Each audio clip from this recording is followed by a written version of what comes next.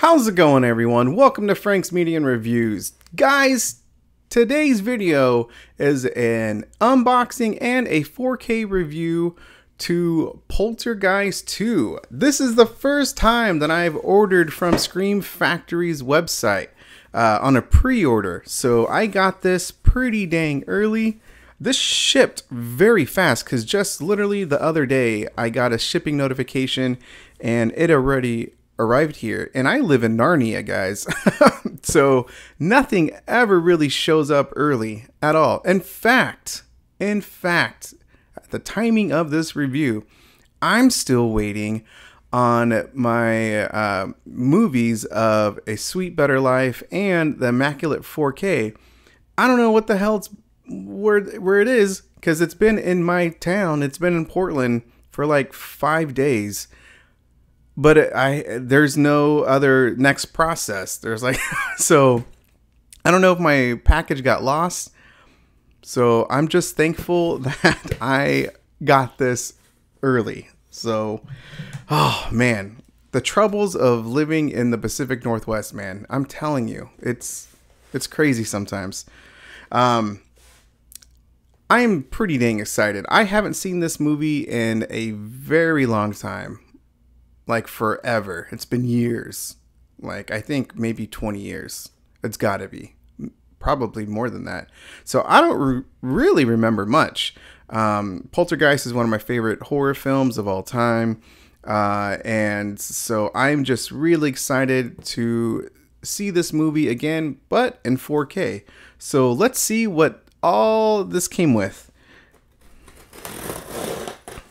So a true unboxing.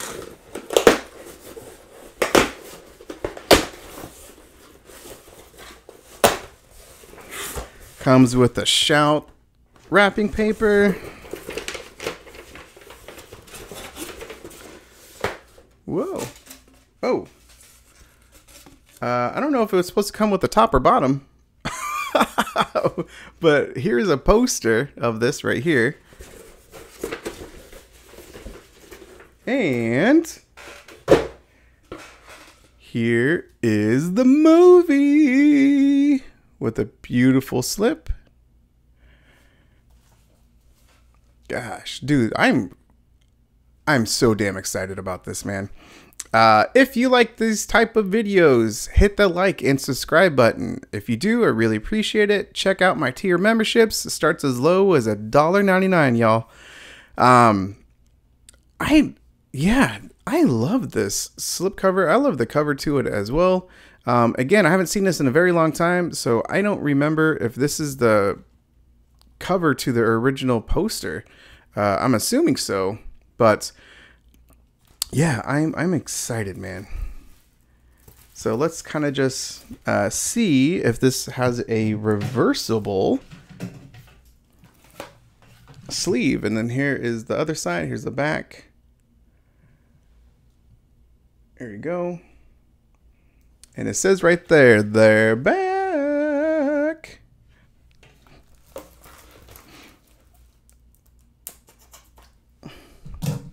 I know I got the poster here, but I'm just going to open this, man. So excited.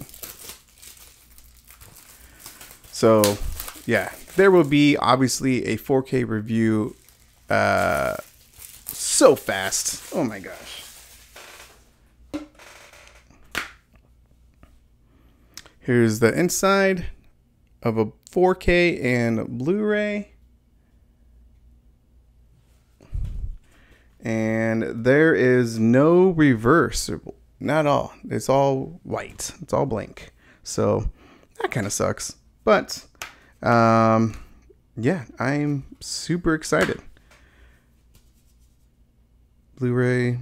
Ooh, dang. The 4K disc looks really nice. That is some pretty cool art design. Not gonna lie. And then let's see what else.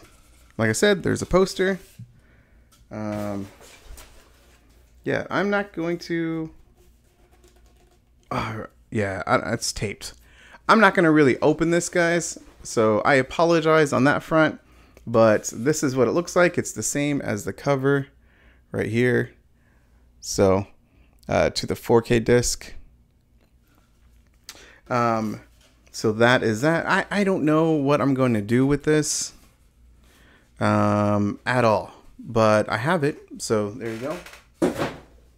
And that's all that I got with it, guys. So next is going to be my review. I'll go into the more details of the film, and then of course special features and all that fun stuff.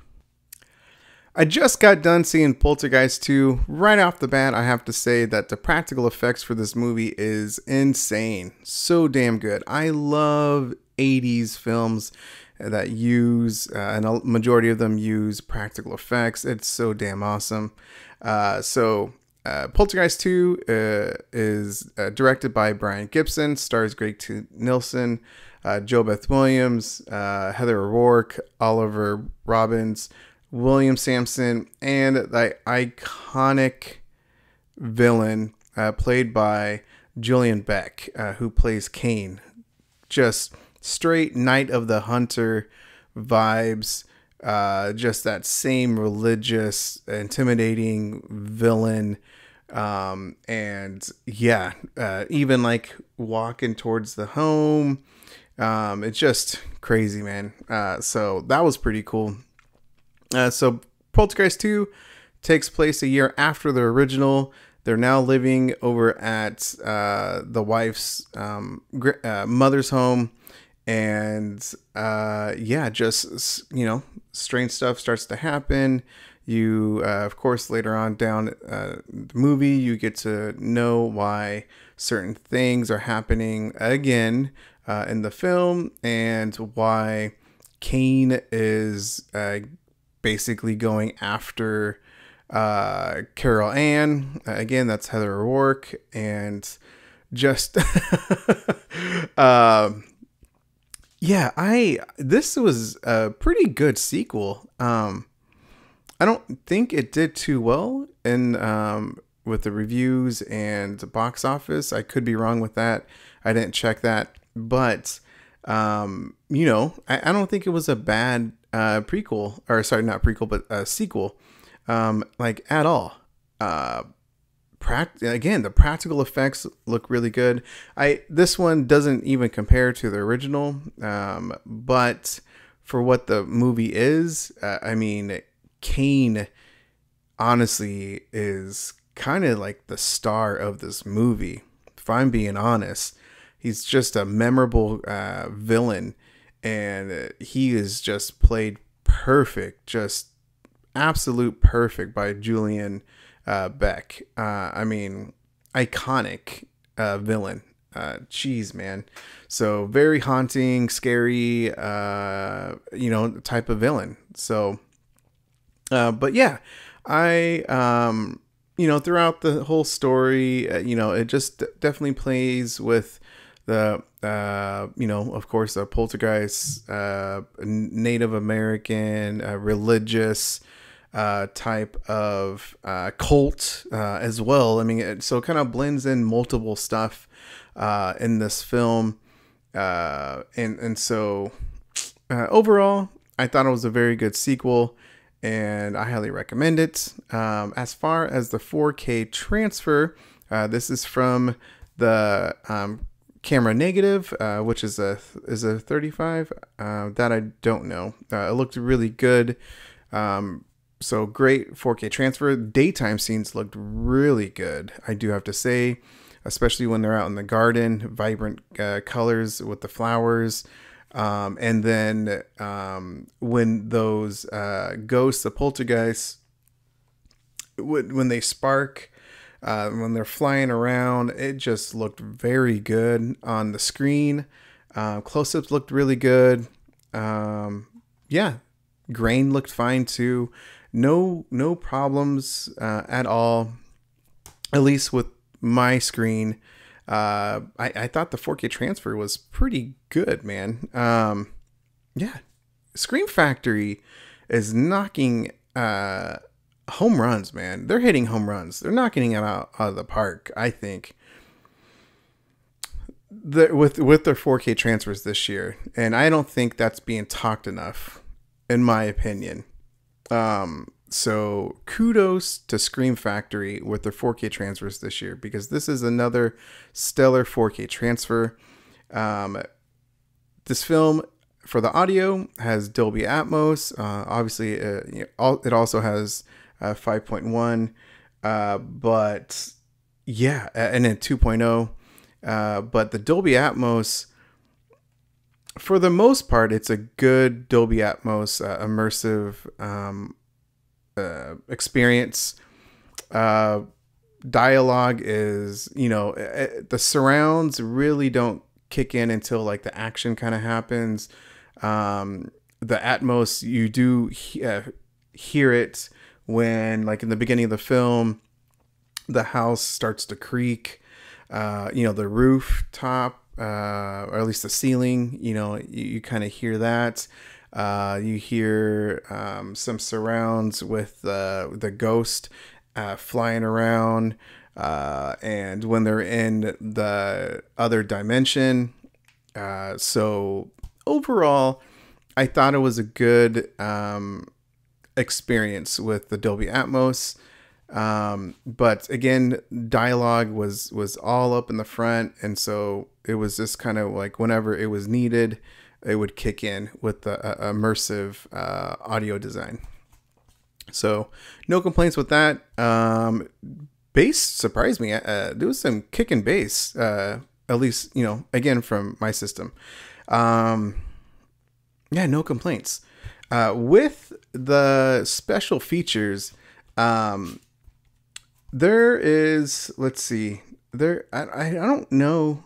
I think this is just ported over from the other, because I think Scream Factory did a Blu-ray of Poltergeist 2, and I don't see anything new about it. However, Robbie's Return, there's some good special features though. Robbie's Return is 14 minutes long, and he just talks about his experience. I actually didn't know that Greg T. Nielsen was a writer before becoming an actor, so that was kind of cool. The Spirit World, very cool. It's 22 minutes long. That one, I didn't know that these special effects artists, they worked on Ghostbusters, Fright Night, and then the Poltergeist 2, so that's pretty badass. And let's see, Ghost of Geiger, that was pretty cool, because again, the practical effects, the creature designs for this film looked fantastic, man. And that's a lot about what the special features are. It's just all about the practical special effects, all the effects in general. So that was very cool to see. And let's see, they're back. These are just like short 6-minute making of Poltergeist. Monster Shop is only a couple minutes. Ghost Makers is the magic of Poltergeist. That's also 6 minutes long. Then there's the theatrical trailer TV spots. So all in all, I thought the special features was pretty good. Yeah, what is it, like an hour? Maybe a little over an hour of special features. So but yeah, acting was very good. Again, the storyline is okay, but I thought it was still like a good movie.